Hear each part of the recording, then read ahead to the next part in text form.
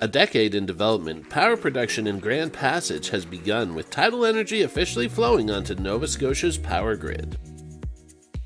The Weather Network was invited out to tour the floating platform to get a first-hand look at the next-gen technology just off Westport, Nova Scotia.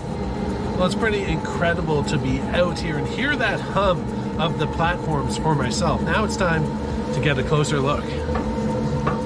This in-stream system is well advanced from previous iterations that attempted to harness the power of the world's highest tides in the Bay of Fundy, with large structures lowered to the seabed. The difference is that we can get to everything.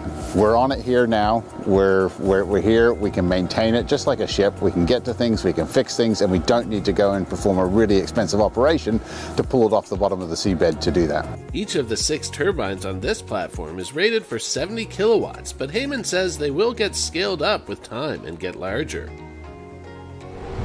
Now, when all 6 turbines are spinning at full capacity, they're producing 420 kilowatts of power. The average Nova Scotian home needs 1 kilowatt. During a full moon, you have your fastest flows, and that's when you can generate the most energy. If a nor'easter or hurricane is imminent, the turbines can be raised out of the water with the platform secured.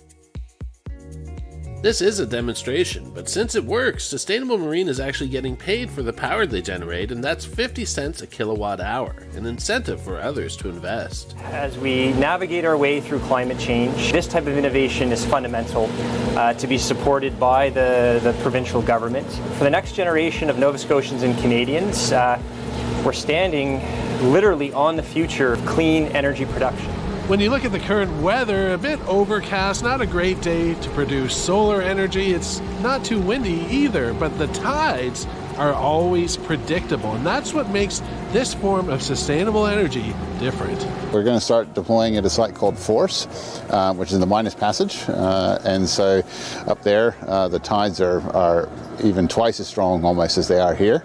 So here at Grand Passage, this is our test site, if you like, and it's a fairly moderate resource, whereas Force they call the Everest of tidal energy. With tides of up to 10 knots, the forces and loads are challenging, but the company plans to continue pressing forward. What we know is that this is an ultra-low impact form of energy generation.